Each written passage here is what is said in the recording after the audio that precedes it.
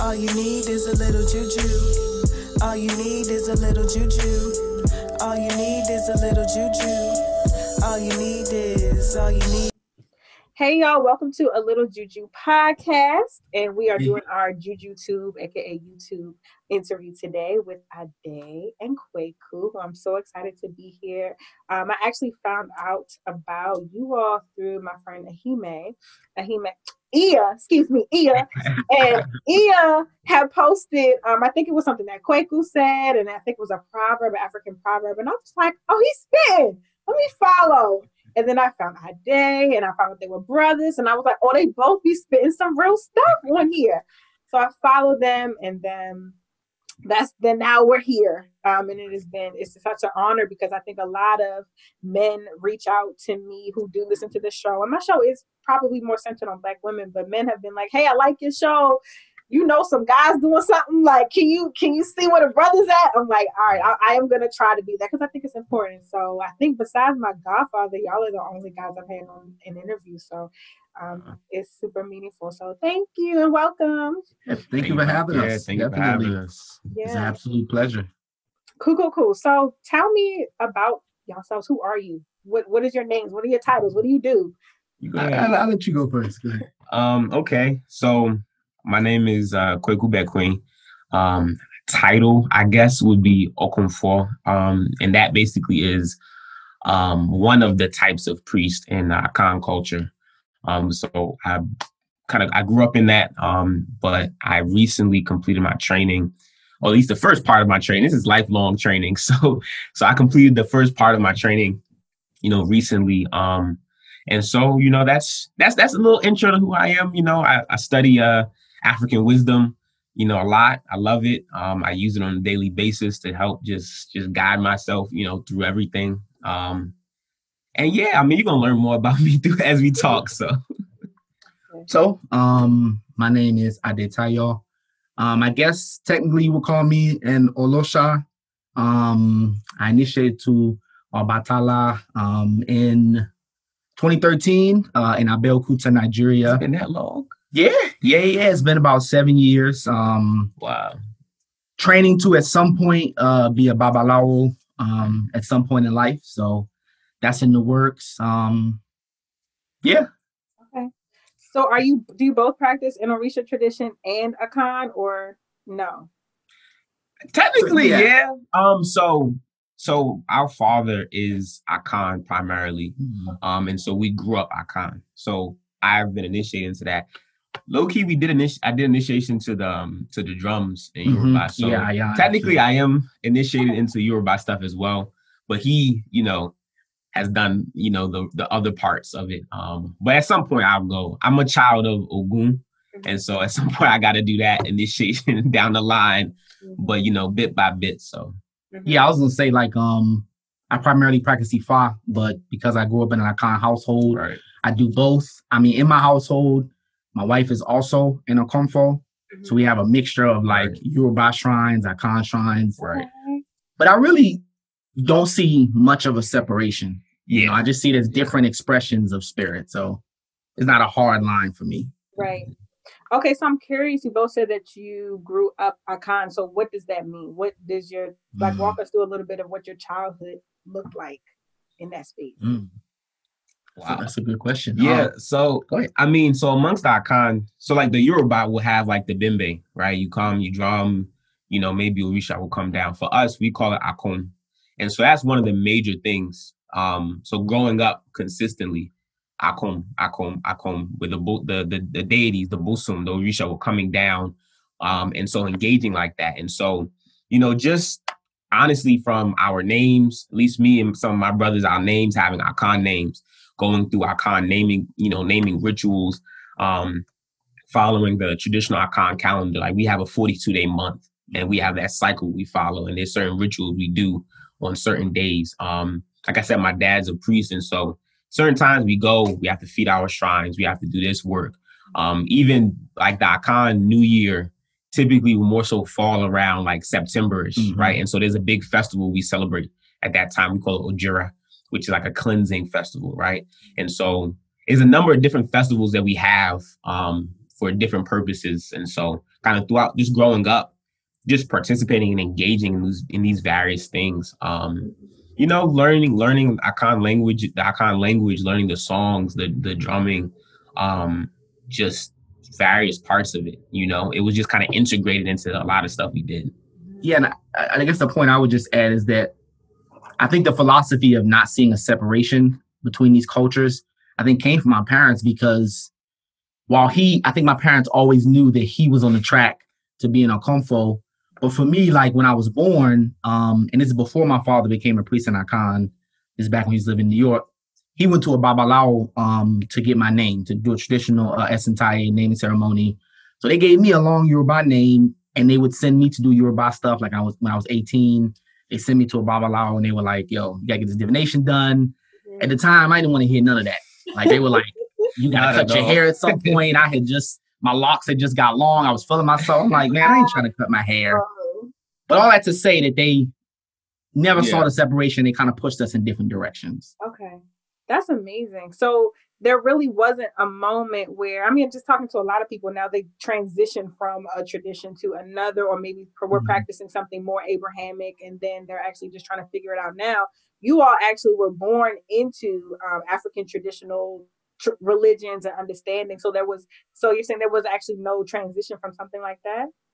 Yeah, I was generational. It's exactly it. Like our parents and on one side, our grandparents did that work. So they were the ones who.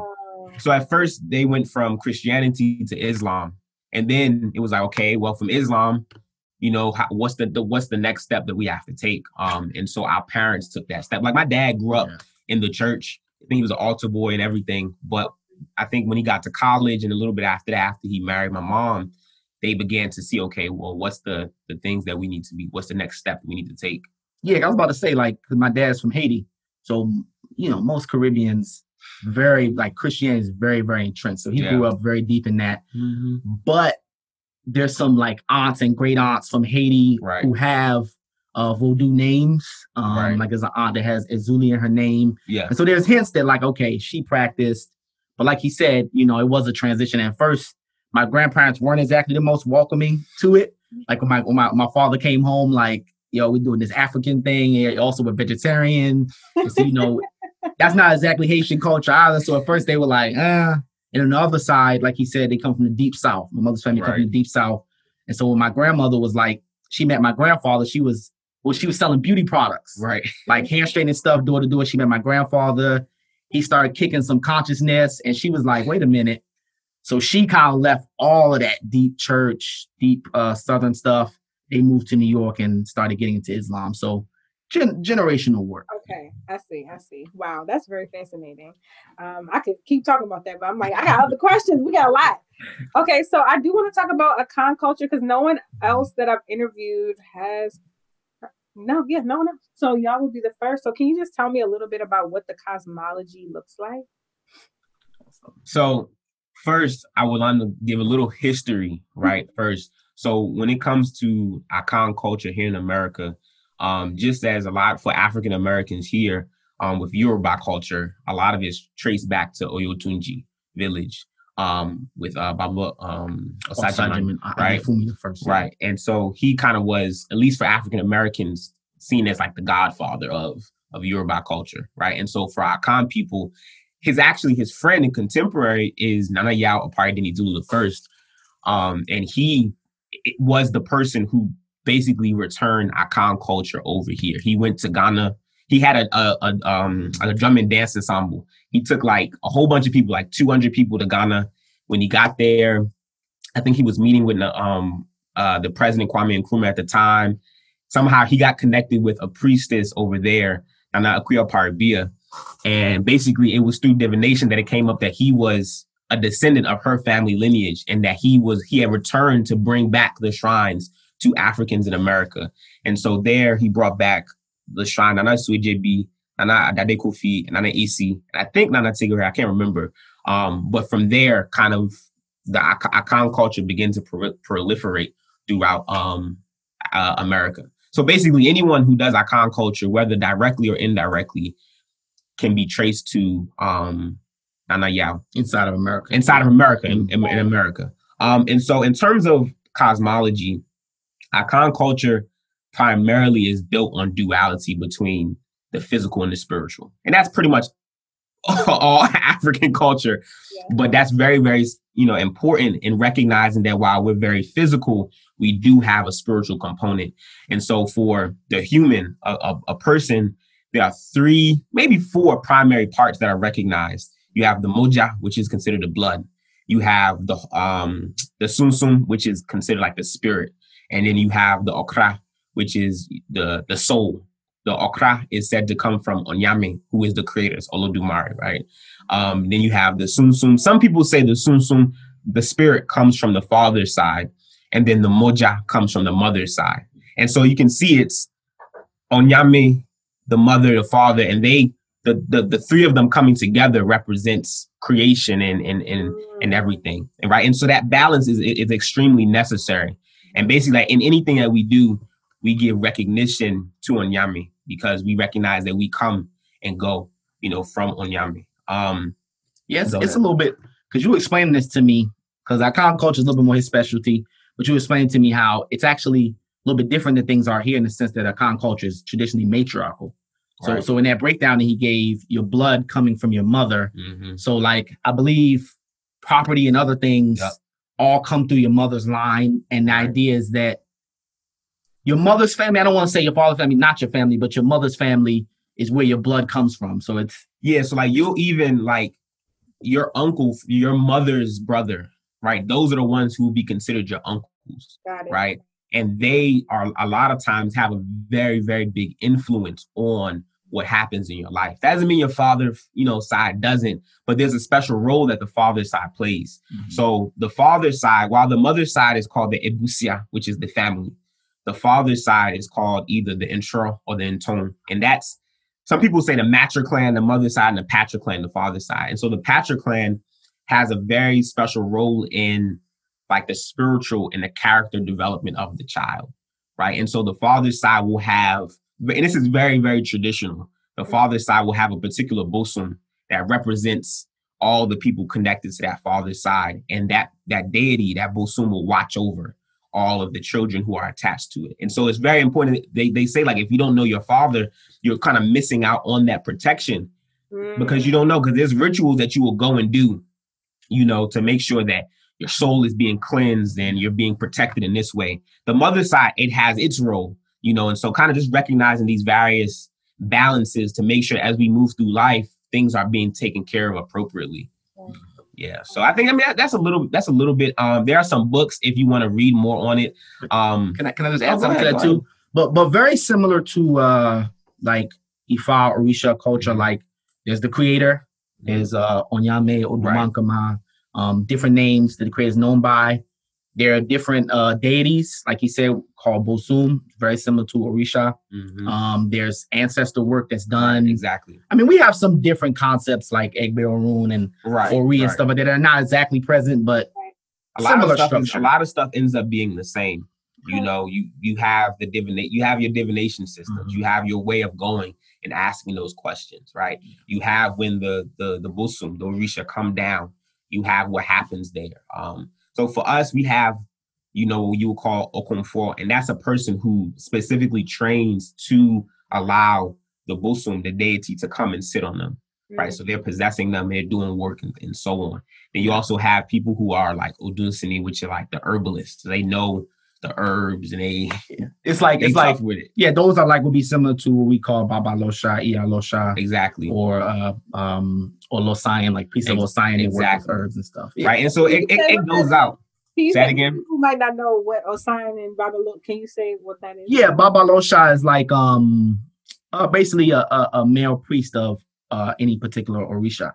Mm-hmm. So like that's I use that term because like that's one that's like in Nigeria, and you'll say that in Cuba, Babalosha, Ialosha. Ialosha would just be the female priest of Orisha, but Osayan is like a particular Orisha that deals heavily with herbs and plants and stuff like that. Mm-hmm. So the Osayan people, they know about a lot of different herbs, which is the equivalent of was it Odunsini that he said? Yeah, the Odunsini, and that literally it translates as something like dealing with a piece of a tree. And so it's very, very connected, you know, to the forest and so on. So.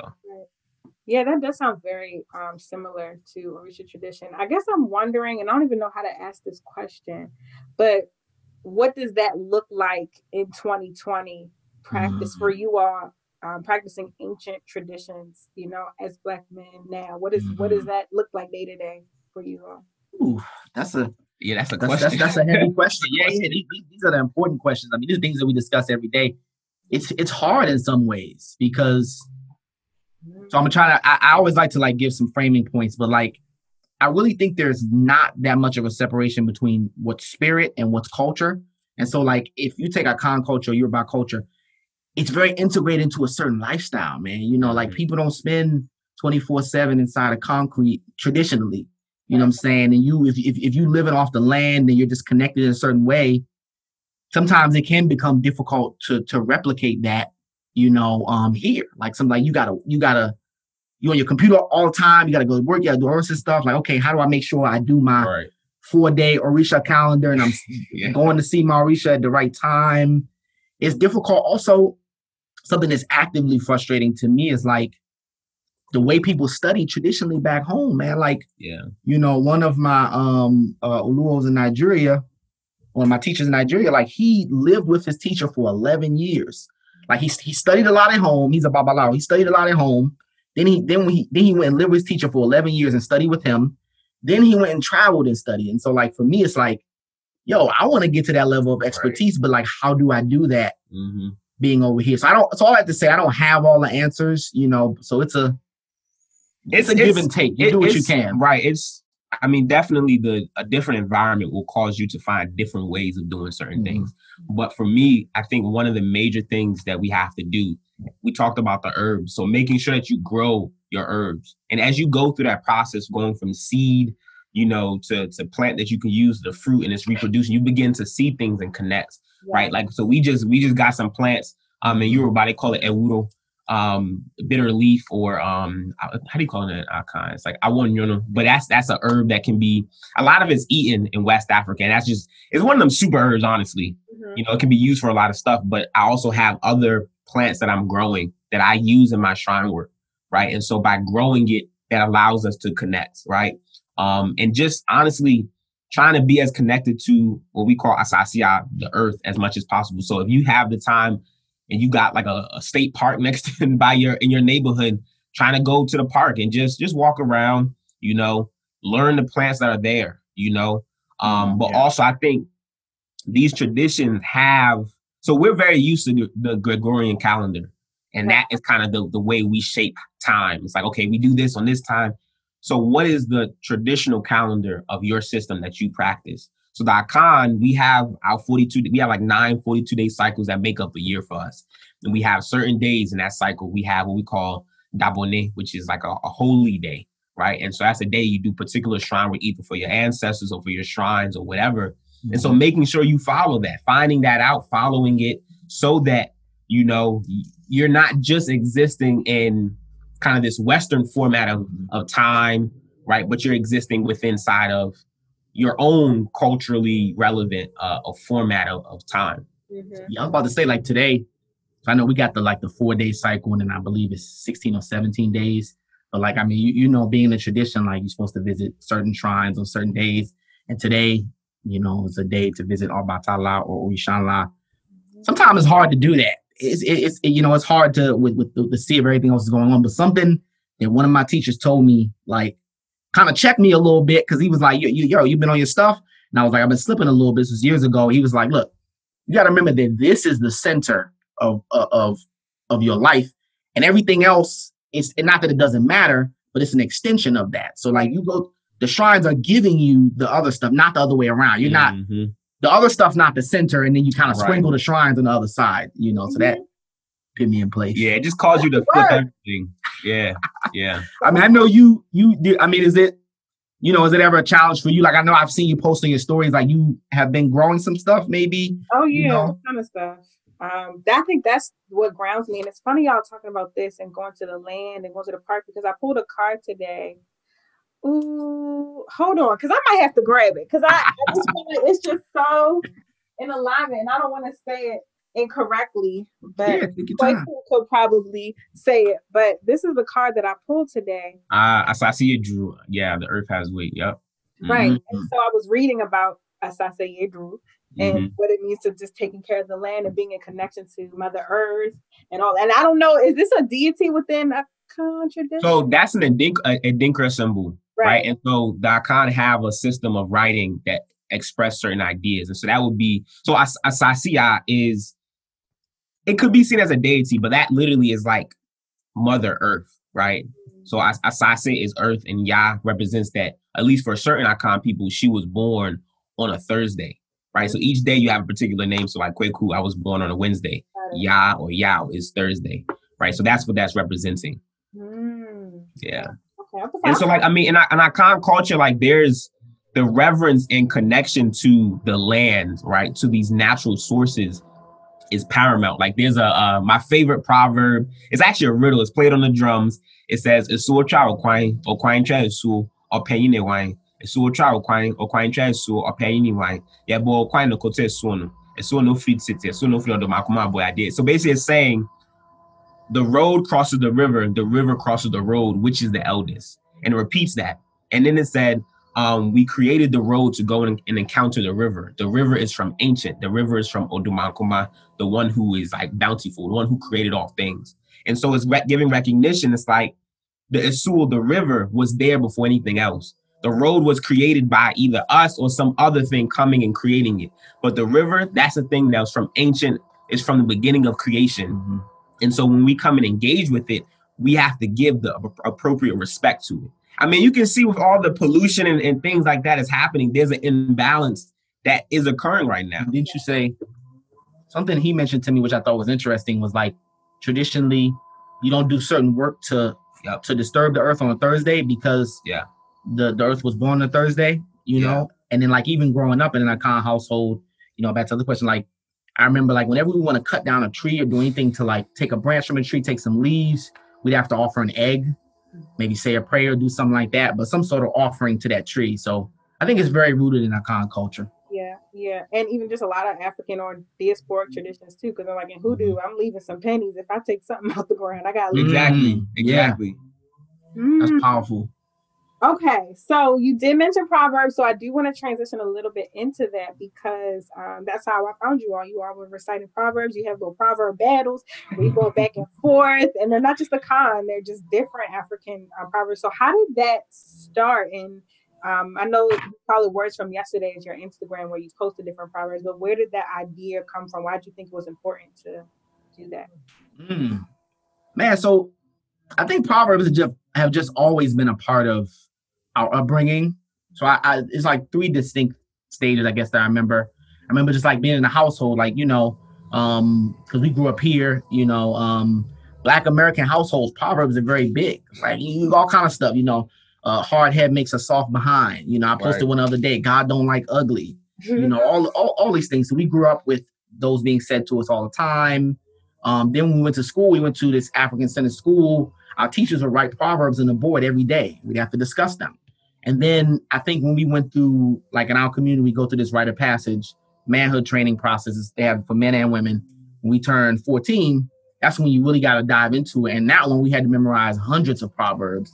Like that was a part of our graduation process. And throughout it, you know, you're getting like, you're being put under pressure. Yeah. You know, under pressure, like, you know, you got to recite your 10 Proverbs. Here's a topic, you got to say it. And so I think a few years ago, because we've been helping out with that program, maybe for the last 15 years, they were like, okay, we need y'all to teach Proverbs. And so we're spending years teaching these kids Proverbs and going over with the boys. We're seeing how much they love it. And then I think for us, the moment came in like, you know what, these Proverbs are so useful for us. Like, why don't we just share it? You know, and so we were like, let's try to find a medium to do that. And so that's where, you know, Words from Yesterday came in. But all that to say, like, the foundation is like, it's extremely useful for us. Even if I wasn't doing Words from Yesterday, I'd be reciting these Proverbs every morning, you know, and they come to me. So, yeah. Did you want to add anything quickly? I mean, for African culture, whether on a continent or in the diaspora, it revolves around words because we recognize how words have power, right? And so proverbs kind of are a way to encapsulate wisdom. And so it's literally anytime you say proverbs, you're transferring wisdom from one person to another. Mm-hmm. You're speaking wisdom out into the world. And so like a lot of cultures, like if you come and you start misusing proverbs, people will look at you traditionally like there may have been some actual repercussions, but people will look at you like you're misusing your words. Mm-hmm. Like, why are you just saying anything? Like, there's a proverb, words are like eggs and they drop, they shatter. Right. And so if you're being useless, when they drop and they go everywhere, they go to this place and that place, there's going to be things that occur. And so you have to be very specific about what you're saying, how you say it, when you say it, and all those various things. Even a pretty cool story, like just seeing how the proverbs are played on the drums and how seriously people take it. One story comes to mind, one of my brothers who had just got back from Nigeria. He had been studying traditional Bata in Nigeria for a summer or whatever. And one of our professors at Howard, he was an old Yoruba gentleman. And he was like, so our friends teach us the proverb. And what's the proverb? Yeah. So he's teaching us how to play. And he's like, the professor walks up. He's like, watch this. I'm going to play a proverb. All he plays is the first part on the drum. Doom, doom, doom, doom. And the professor repeats the rest of it back just because he came up, I guess, in the old times where proverbs were so big that all he had to do was just hear the sound, So I think that speaks to how ingrained it is in the culture. Wow, that's powerful. I'm curious if y'all could say 2 proverbs each, some of your favorite ones. You want to go first? Try to be on the spot first. And so that's cool. Okay, it's cool. One of my favorite proverbs is it's an Akan one, and it says, and it says the elephant is big, but the nation is owned by Adowa. And it's like either antelope or another type of animal like that. And basically that proverb speaks to the fact that while there may be things that are very majestic, it's more so the quality, the character of a particular thing that determines its ability. So it's not always the physical might that is the most important thing, but some of the internal qualities. And the other one is, hopefully I say this right, it's another Akan proverb, and it says, and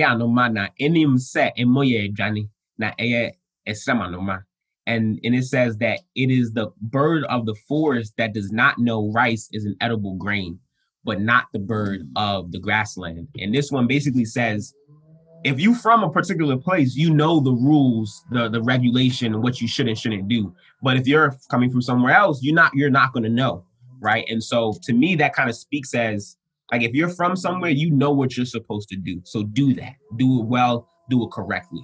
Now, if you're coming from another place, we recognize there may be some things you don't know, but at a certain point, you have to learn that thing too.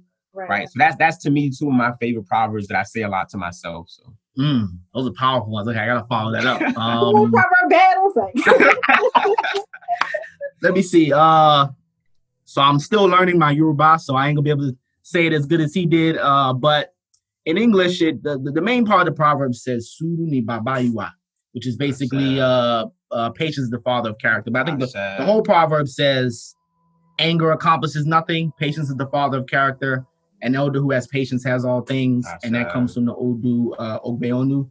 But that one, I love that one so much because one of my birth names means patience, Sabor. But there's a story that goes with that one. It's a little bit too long to tell, but essentially in this story, Orunmila does a favor for the vulture, I think. And then the vulture goes and tells the creator, Olodumare. Olodumare is like, I present Orunmila with 3 gifts. And so he presents him with patience, long life, wealth, and the blessings of children. So he has them all in these gourds, right? And he's like, Orunmila, you can only pick one, and I'm going to take the rest back with me. And so Orunmila goes back and forth for a long time. Everybody tells him different things. He has 2 wives. They tell him to pick, pick long life, pick blessings of children, pick wealth or whatever. So he goes, he consults, he finds like, pick patience. So he picks patience. The rest of them go back to heaven. And then slowly they start to miss their friend patience. So slowly long life starts to be like, man, I miss my friend Olodumare. God, can I please go down and be with my friend patience? So long life goes down. Orunmila has both of those. Then wealth goes down.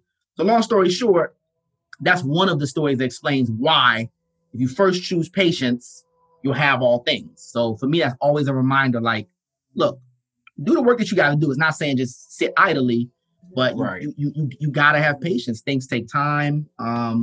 So that one, not to go too much into that, but that's one of my absolute favorite ones. Let me see another one. Okay, this is an Igbo proverb. This one says, if a medicine man is not careful when looking up in the sky, he'll fall into a pit below. And so that one, I love that one because it kind of grounds me. It reminds me that, like, look, because what are medicine men concerned about? Medicine men, medicine women, they're concerned about divine occurrences. They're concerned about spirit. And so it's kind of saying, like, if that's the only avenue in which you're concerned with and you pursue things, then you may run into some issues, right? So it reminds me that, yeah, say my prayers, do my shrine work, but then I got to actually, like, I got to use my own wisdom, my own eyes. I got to deal with what's practical. I got to use my hands, my feet, everything. So this. Child, first of all, don't be reading now. Don't be reading. This is an interview. You're right. Thank you for that. That's beautiful.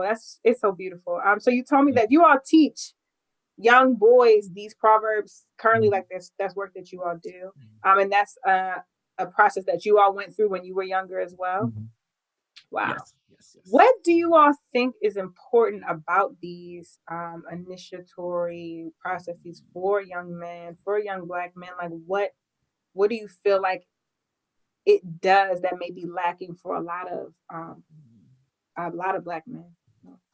So I think one of the important things when you look at initiation, you're being initiated into kind of a set of knowledge, right? But more importantly, you're being initiated into a circle of accountability, right? Because the people who trained me, the people who taught me what I know, I'm accountable to them. They can come to me and tell me, Kwaku, you are not doing what you're supposed to do. You know how you were trained and taught.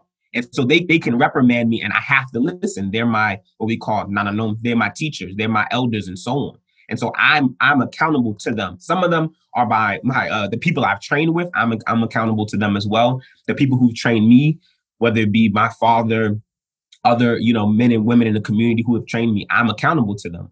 For the rite of passage process, we're accountable to a group of men they can come to us and be like, Aditayo, Kwaku, you are not doing what you are supposed to do, right? If Sabor messes up, I know you won't mess up ever, but if Sabor messes up in his marriage or anything like that, the men can come to him and be like, yo, what are you doing, right? And we also have, because of this, because everything is balanced, we have a group of women that we can go to and that we're held accountable to as well. And so there's balance in what we do.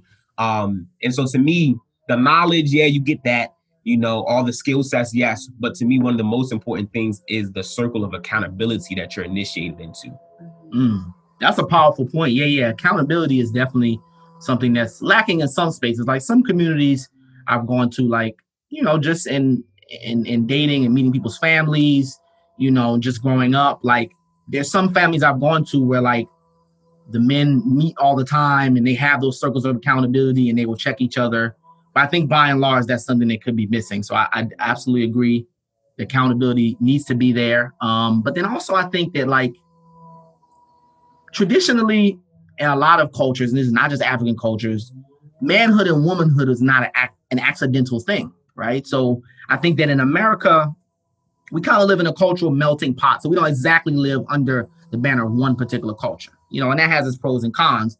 But if you go to a society that has a particular culture and set of standards, what it means to be a man, there's a specific like definition in terms of what it entails, right? So it's like, if it's like, as a man, your responsibility is to be a protector. As a man, your responsibility is to, I can't think of anything random, like you build the drums, you cut down the trees, you plow the farm. Whatever your responsibility is, those societies have to have processes to take boys into that role of what manhood is. And so I'm not saying that everybody has to fall into one in this community, but I think that there should be some tenets and some standards. Right. So if it's like, as a man, you have to protect the people in the community, or as a man, you represent discipline, you represent patience, so you may see a lot of young boys who are not necessarily in control of their emotions. We as Black people, we have a lot of trauma. So you may see a lot of young boys experiencing these strong emotions associated with trauma. And sometimes those emotions and that rage can hurt the people around them, So I think that process that socializes them into these standards for what a man is is very important in addition to the accountability. I'm curious as to what you all think that manhood is based in your respective traditions. How would you define manhood for yourselves? I mean, for me, the primary thing I would say manhood is balance. Yeah, for me, like that's how I'm taught. It's balance. You can't be too much of this, too much of that. It's a balance as you move through things. And so when you look at it as balance, when you come to a situation, you can figure out what you need to do, how you need to move, because you look, okay, what's the balance here that I need to find? So you get into a relationship. It's not just, I'm the one who needs to do this, that, and the third, everything. It's no, what's the balance that occurs here? How do I find that balance? You still make sure you protect and you establish a perimeter or whatever. But the more important thing is, what is the balance that's occurring here? And how do I ensure that this follows through, different challenges that we'll meet and so on. So to me, the foundational tenet is balance. I mean, the only thing I would add to that is that I think that it's changed depending on what stage I'm in life. So I think that growing up as a child, when I wasn't out of the house too much, it just meant being responsible around the house. It meant being a good brother, being my brother's keeper, being someone they can lean on. As I started to get to high school, I don't have the responsibilities of being a family man and the rest of that stuff, but it's, can my brothers and my sisters call on me, right? Can my sisters trust me to look out for them in basic ways, like maybe just walking someone home? Can my brothers call me when they need emotional support? They about to get into a fight, can they call me? And I think when you start dating, it means something different. You know what I'm saying? It means giving a different level of support to people. But I think a key point is being a pillar. And so I think when I move into being a father, and being a family man and stuff like that, like it means being a pillar within my household, being someone, it's just my definition, like creating a safe space, where your lady, your children can just thrive and just survive. And to me, that's just a beautiful thing. Like sometimes just be able to sit back and like, what I'm saying? I've like, this is a space where like, cause like women just create and multiply and, when they're able to do the things that they can do, it's just so beautiful, And so like, for me, I feel like part of my role is being able to establish that safe space where they can just create it, just be beautiful and just do everything that's, that's just dope, And so for me, I think, again, it's just like pillar, like always being a pillar. I think the balance is important too. Like, I think it's like, I mentioned this before in something I posted, but like, as a man, use a certain fire that you have. Men and women have that fire. Because I think men and women both have masculine and feminine energy. But I think there's a certain fire that you have that if it goes unchecked, you can become abusive or you can become overly aggressive to your brothers. But I think it's maintaining that balance, like understanding the power of that fire, that Shango energy. Like, no, I don't need to be ruled by that all the time, but it plays an important role. I also can be a healer when I need to be a healer. So, yeah. How do you see, what is my question? What could that look like for people now who may not be connected to a religion or tradition? Examples of how they could kind of access that same energy or process in their communities? I think it has to start with what he said, like, there has to be systems of accountability. So I think that groups of men can link together, and establish like, this is the set of standards that we follow. This is what it means to be a man. Like if being a man means that you're diligent, you work hard, if it means that you never abuse your sisters, if it means that you study and wisdom is important to you, whatever those standards look like, get a group of men together and establish those standards. Right. And then I think that hold each other to those standards, and then just continue to grow your circle. And as boys come up within that, you can socialize them into that system of manhood. Yeah, no, I mean, that's exactly what I was going to say. To me, that's the best process. Like, I mean, our rite of passage in community that we went in, that's how it was started. Like, it started in DC, because it was like during the crack epidemic. A lot of Black boys were being taken away from the various things that were happening. And so they were like, yo, we got to do something. So a couple of men got together. They started a rite of passage program. The next year, the women got together. They started their rite of passage program. And they together, of course. But it's through that thing, being intentional about what you're trying to do, laying out the foundation, and then building on top of that. Can I add a point to that? I think America as a society, there's no neutrality, like culturally. Like if you're not training your boy, your nephews, your sons or whatever, if you're not socializing them into your definition of manhood, somebody's socializing them. And so the images that you see of constant negative images of Black men who are just overly aggressive, who are just like always just attacking each other, who are abusive to women, who whatever.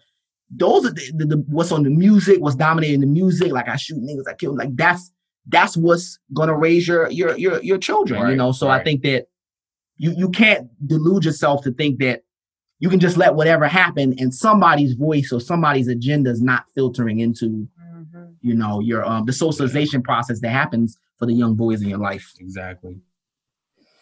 Whew.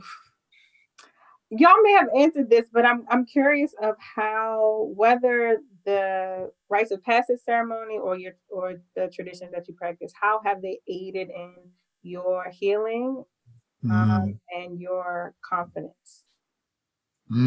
So for me, like some stuff we can't talk about, but there are challenges you have to face. There are tests you have to face. And so for me, in terms of my confidence, once I've gotten through that, any other challenge that comes at me in life, I'm like, look, I went through this.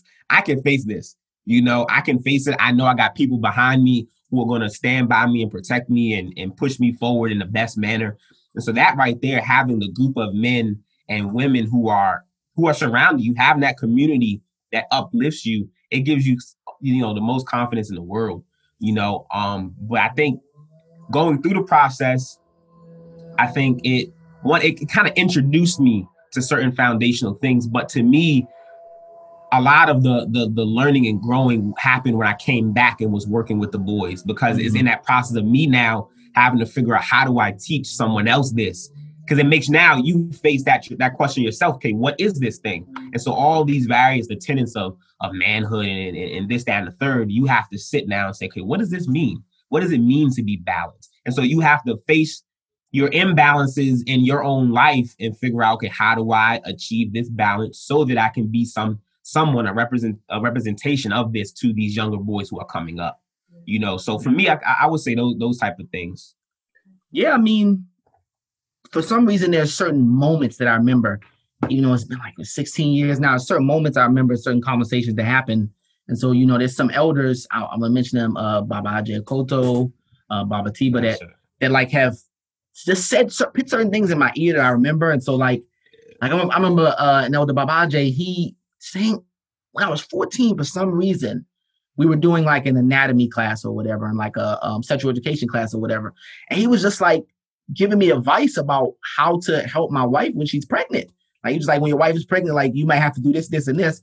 And I don't know if he could like see the future, but like who would think to tell a 14-year-old boy that? But some of those things that he said to me, when I actually had to like try to be a support system to a pregnant woman, I was like, oh shit, this is what he said to me. And then like one more proverb that's always said all the time is like, the wise man takes the bitter medicine. That's one that's just like, even to this day, it's like, yo, like most of the things that will help you grow the most in life is they're going to be bitter, and it's going to involve you voluntarily taking the bitter medicine and exposing yourself to that. And if you shy away from the bitter of life, you know, you're never going to grow, and you're doing yourself a disservice. So even now, like with the COVID thing, just trying to still be a provider through COVID, even though some business stuff has been messed up, it's like, look, this is not an easy road, but it's a very rewarding one. So I'm welcoming the bitter as much as I can. So those things just stick out to me for some reason. So what advice do you have for people looking to connect with either of these traditions? Specifically Akan, because there just hasn't been anyone to speak on it. Yeah. I mean, I would first say follow our page, and we give a lot of information about Akan culture through Proverbs. If you have questions, you can reach out. But there also are books that you can read as well. There's one by a man named Kwame Gyekye. The last name is Gyekye, Kwame, Kwame. So that book is called, I think it's African Philosophical Thought. And that one goes through like the foundational stuff of Akan, everything. Talks about what it means to be a person in that you know, cultural system. And there are some other books as well. The names are slipping my head right now, but I can get them to you. And you can add them in the comment section so that people can find them. But the books, I think when you read that, it'll begin to help you understand, okay, what is this? And in the DC area, there's different shrine houses. Right now with COVID, a lot of stuff isn't happening. But there are some different temples that, are more a lot very welcoming to having people come in and engage and so on. So definitely follow us and reach out, and we can help as we can. Okay. I think I would add something that's a little bit less practical, but it's still practical. But I think that whatever tradition you're trying to get into, whether it's Ifa, kind of like, there's certain things that you can start with. Like you can start with developing a strong connection to your ancestors. Like, it's one of the first things I started doing was just creating a space where I had a lot of pictures and stuff, objects and everything related to my ancestors. Very important to me. It's, even though I have a lot of shrines, it's something I still go to.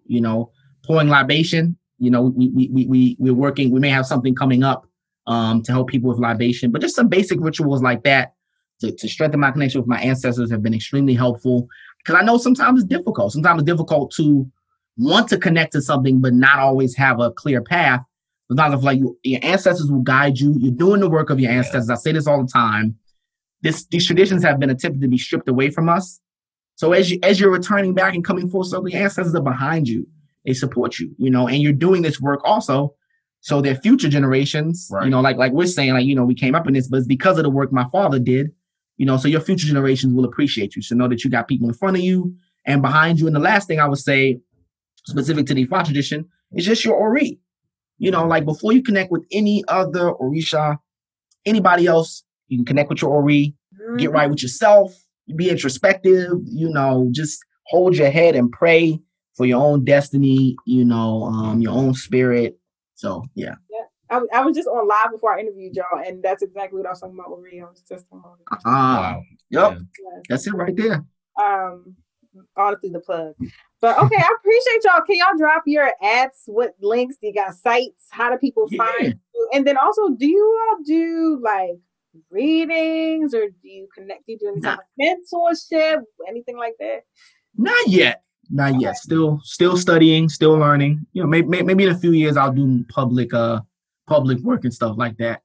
Yeah, I mean, but if you have questions about stuff, you can reach out. Absolutely. Ask us questions, and we'll help. And if we can try to push you to someone else who may be able to, give you readings and so on. That's true. Okay. But you can follow me at Orire, ORIIRE. You can follow our proverb page at WordsfromYesterday, just straight up. What's my page? It's Kwaku Bekwe, KWAKU.BEKOE. Yeah. So. Okay, cool. That will all be in the show notes for y'all watching and listening to be easily acceptable. I'm so thankful to y'all. Like, this was so good.